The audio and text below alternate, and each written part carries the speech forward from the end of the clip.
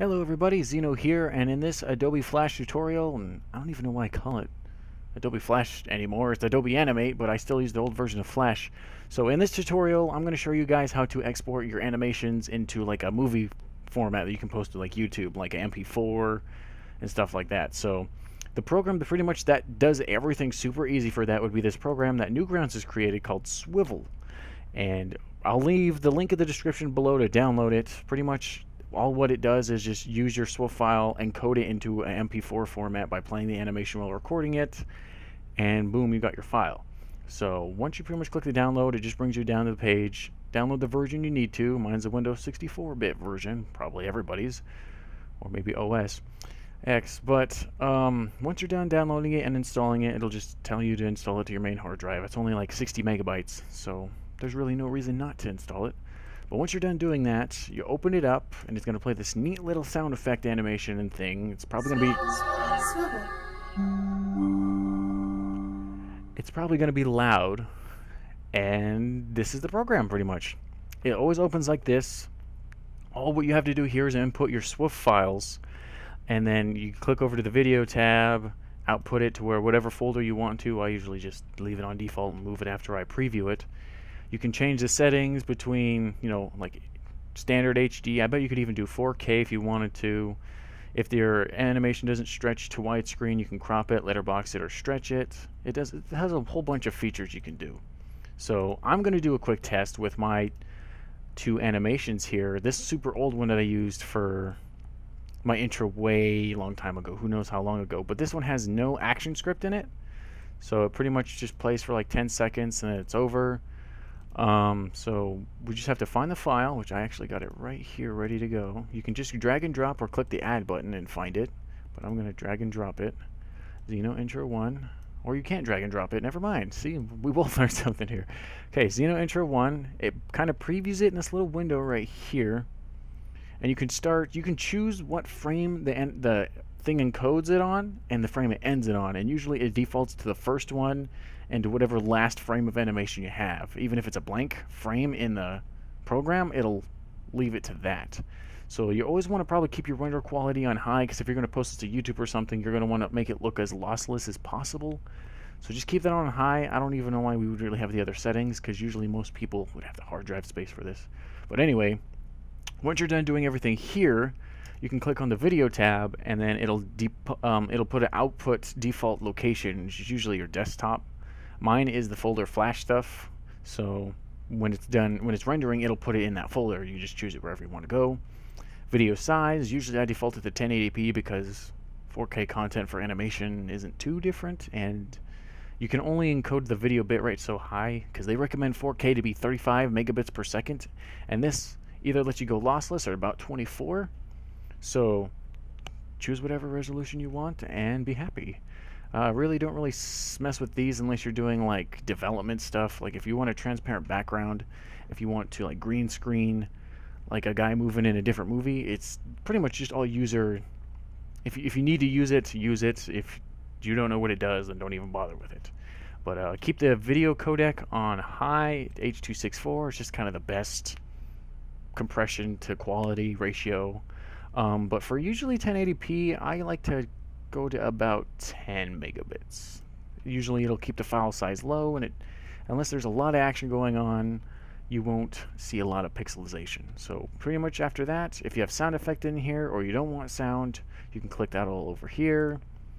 I don't remember what the overlay does. You can apparently enable a watermark. I did not know that. So if you don't want no one to steal your stuff, put your logo on it and boom. But when you're done with that, you just click the convert button, and it pretty much just slowly plays out the file.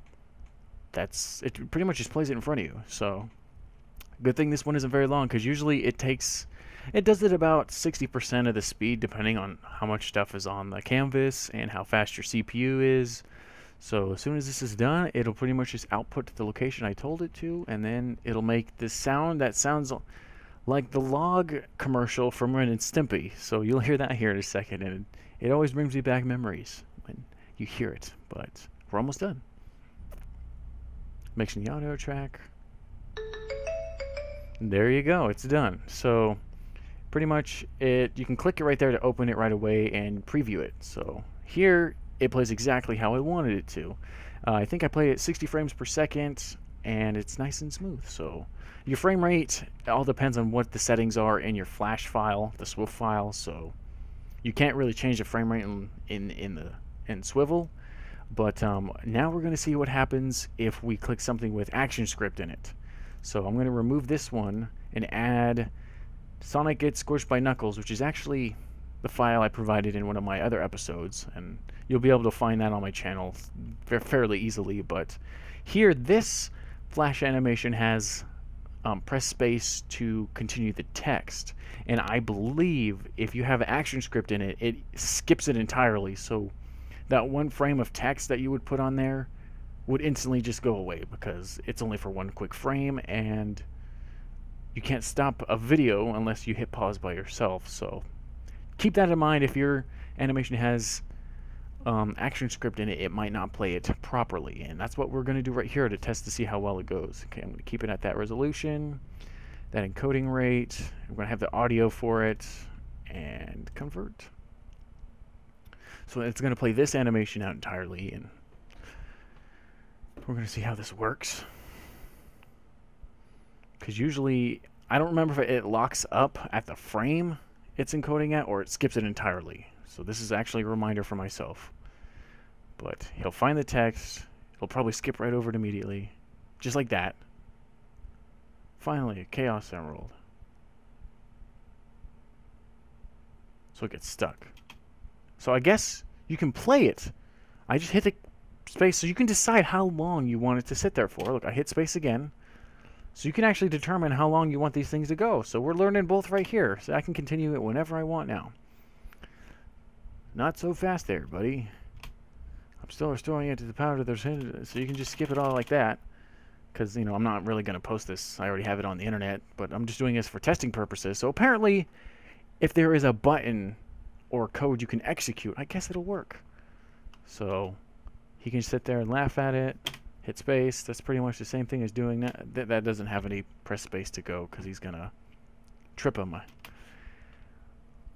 And then he's going to pretty much trip him, and then he'll fall. And it's a lot less exciting when it's in slow-mo and in slow-mo. But that's basically Swivel. So we both learned a lot today. I learned more. I didn't know Swivel was capable of doing stuff like that, so I was going to tell you guys that Actionscript wasn't going to work on it, but apparently it does, and you can render it to your liking. So now it's going to mix the audio that I had in it. I don't remember if the audio was built into the Swift file or I did it post-production on that tutorial, but we'll find out in a second. What rose downstairs? Okay, so we're going to play it.